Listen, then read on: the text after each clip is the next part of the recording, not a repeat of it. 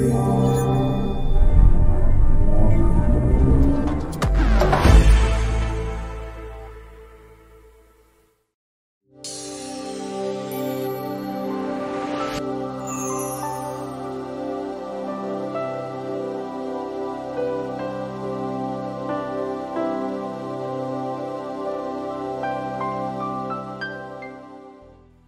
viewers who are watching us from different places, from different countries. You're welcome. My name is Joseph Mfangavo. I am the minister of the gospel of Jesus Christ. And this is Time of Joy, the new TV program that we are conducting here. And I would love to share with you a word of God. And today I'm going to speak on how you can survive during storms, how you can survive during tough times. And when I'm speaking of storms, I'm speaking of those moments, those times in life when everything around you seems to be dying. The time when everybody, all the people that are around you who were on your side are now turning against you. This storm, or this time of storms that I'm talking about, are the times when your health is shaken, the time when your finances, your economy, the time when your marriage, your relationship are in trouble. And I would love today to share with you on how now you can survive these storms. You can survive these times, these hard times, when it comes onto your life. So in these difficult moments, you need to have an understanding of the Word of God on how you can actually survive when others are dying, on how you can survive when others are perishing. So I'm here not just to motivate you, because actually I'm not a motivation speaker, but I'm just here to give you keys and the insights from the Word of God that will help you to understand on how you can live and you can survive during these storms, these hard times, how you can really live in a difficult situations, how you can live in a situation where other people are perishing, other peoples are dropping down, but you can still standing. So I would love to share with you Word of God, of course, from the book of Psalms 125, verse number 1, to give you some keys. And today, of course, I will share with you just 2 keys on how you can survive these storms, these times when there are difficulties in your life. And key number 1 is to trust in the Lord. And when we read on the book of Psalms, verse number 125, chapter 125, verse number 1, it says, the Word of God says, those who trust in the Lord are like Mount Zion, which cannot be shaken. It endures forever. Those who trust in the Lord. The Bible is saying, those who trust in the Lord are like Mount Zion. So who are these people who are trusting in the Lord? To trust in the Lord is to trust on what the Lord is saying. When you're saying, I'm trusting you, Joseph, I'm trusting you. Mary, or my friend, I'm trusting you. It means you are trusting what that person is saying. So when we are saying that you need to trust the Lord, it really means to trust what God is saying concerning your life. That is to trust the Lord. So the Bible is saying those who are trusting in the Lord are like Mount Zion. The Bible here is comparing these people who trust in the Lord, they're comparing it like Mount Zion. And this mountain that is compared to these people who are trusting in the Lord, who are trusting to the things of the Lord, who are trusting what Lord has said, who are trusting the word of God, have been compared, or we are comparing these people. The Bible is comparing these people to the Mount Zion. And this mountain Zion cannot be shaken. When the storms comes to shake the mountain, this mountain is not shaken. It endures forever. It stays forever. These storms cannot move the mountain. Not because these storms are powerless, but because this mountain is rooted. So the people, or somebody who is in the trust, who trusts the Lord, is rooted in the word of God. Because he's trusting the Lord. He's trusting what the Lord has said, what the Lord is saying in his word. So when the trouble is coming, for those who are trusting the Lord, the Bible is saying they cannot be shaken because they are like Mount Zion. You cannot be shaken. You are unshakable. You are unshakable. Why are you unshakable? It's just because you trust the Lord. You are trusting the Lord. So, trusting the Lord or trusting the word of God gives you a power to survive. A power to survive. And this power is from the word. This power is from the word of God. The word of God gives you power to survive situations, to survive storms. It is the work of the word of God. It gives you roots so that when these storms comes into your life, when your storms of diseases, storms of difficulties in your marriage, storms that are coming in your finances, they cannot shake you because you are rooted in the word.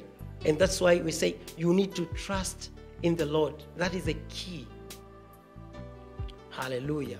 So when everybody, people are used to talk. People likes to talk.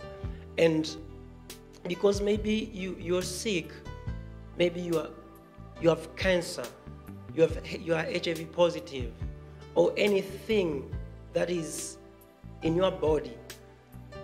People used to talk. Maybe you are going to die. You cannot survive because of this disease that you are having. You cannot survive. You cannot make it. You cannot survive. Why? Because they're saying, because this disease that you have, it has killed so many people. So many people. And they can even mention some of the names of the people who have been killed with such diseases. They can mention even names of those people who used to be closer to you, even the people who were in your own family. They all died because of such diseases. But for those people who are rooted in the word of God, those people who trust the Lord, the Bible is saying they are like Mount Zion. They are unshakable. So you need to trust that word that the Lord has said. So when the word the whole world is saying you are going to die, you're saying no. By his stripes, I'm healed. I'm unshakable. That's the word. You are trusting the Lord. You trust what the Lord is saying. That's the very important key, very practical key that you can really survive during storms. Sometimes people may look onto your background, maybe your family background, your economic status, and say, you cannot make it in life. You cannot make it in life.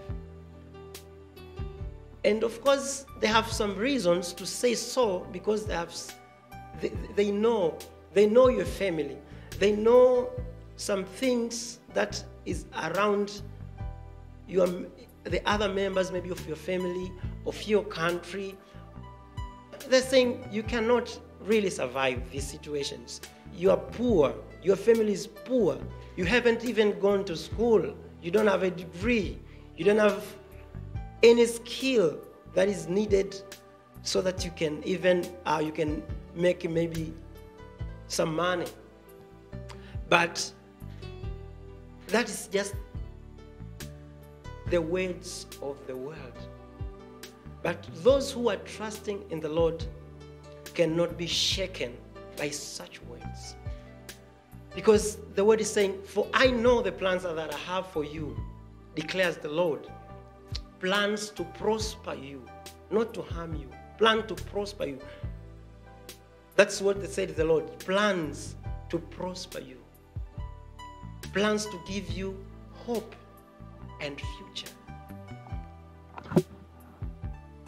So you are rooted. So those are storms that are coming. Those words are like storms. You know, when I'm speaking about storms, you know, storms is like a heavy winds, a mighty winds that are coming with a lot of things, are coming with dusts, are coming with bottles and so other things. They are coming so that to make sure they keep you down. To make sure that you cannot move. You cannot go further. Those are storms. Those are storms. Those are words. The words are like storms. They are coming to drag you down. But because you trust in the Lord,